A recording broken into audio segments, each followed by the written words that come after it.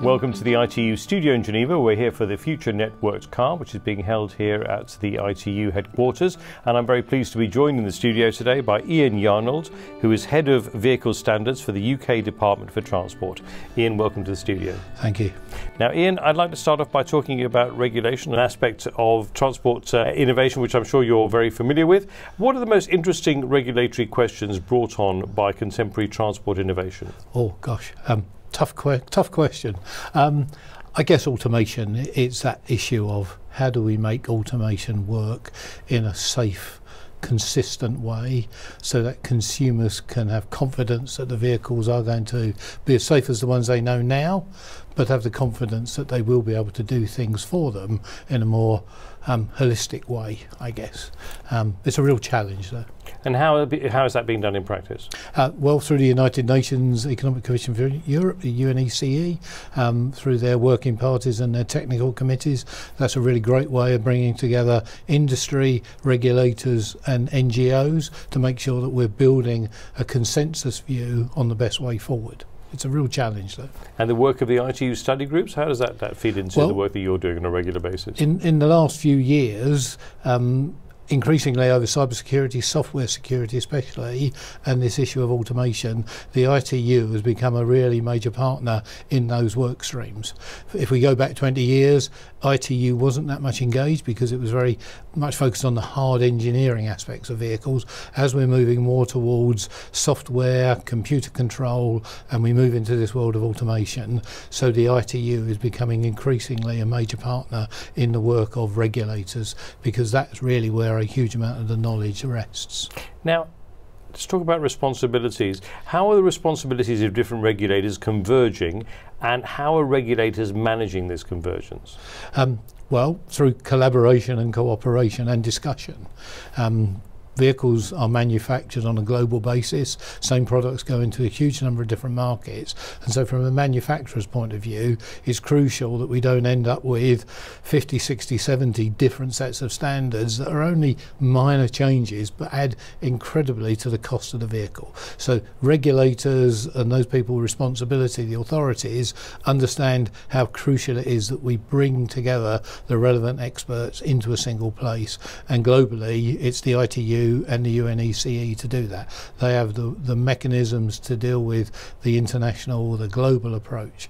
And so the UK has been participating in the UNECE and the ITU for many, many years, and we see that progressing and sort of building on that in the future. Now, we talk about standards in technology. I mean, we're all getting to see more that it is being standardised in terms of our mobile phones. We can plug them into a similar standard charger, etc. But a lot of the standards that we're talking about here are very much under the bonnet, very much not visible to the general consumer. Isn't that right? With regards to automobiles, I'm talking about.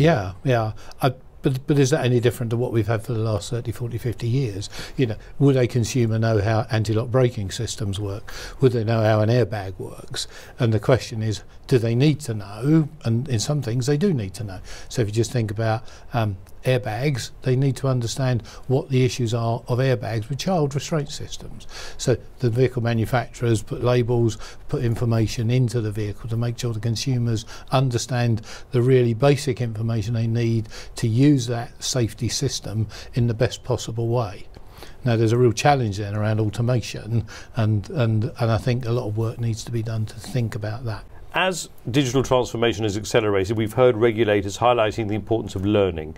I wanted to ask you, how is this done in practice, and how do regulators give intelligent transport innovators a space to experiment? It's a challenge. It goes back to one of the earlier questions where we talked about how do you ensure that the vehicle is safe. And the way I describe this is in my own role in the UK Department for Transport, I would have to convince one of our government ministers, who would probably look me in the eye and ask me, is this safe? And I would have to have the confidence to look them back in the eye and say, yes, it is safe. And so I've got to be satisfied, as have a number of my colleagues, that these systems are as safe as we can make them. But we know that, and it's been evidenced by the conference today, that you can't have absolute safety. You can't assure yourself because the systems are now so incredibly complicated.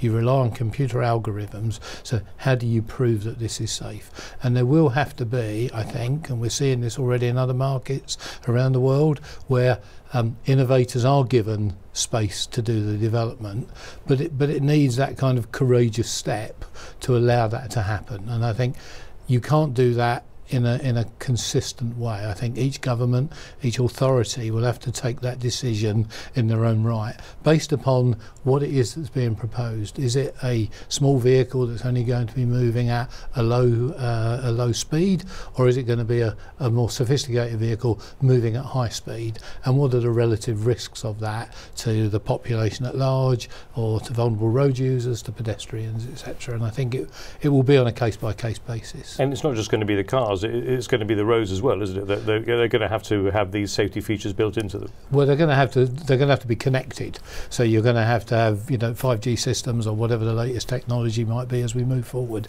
so that the vehicles know exactly where they are and know what's going on around them, their surroundings, so that they can then take action according to what's going on around them. And finally, what are your predictions for the future of mobility, and what should we be expecting as consumers? Oh, what should we expect? I think 10 years ago, and I've said this already at the conference, 10 years ago, manufacturers of vehicles were telling us that we'll have fully automated vehicles in 10 years. And here we are 10 years on and we still haven't got them. And we heard earlier today it might be 10, 20, 30 years before we get there, or indeed we may not get there completely. So I think as we progress over the next decade or more, we will see increasing levels of what are called advanced driver assistance systems, or ADAS. So more technology built into the vehicle to help the driver with the driving task.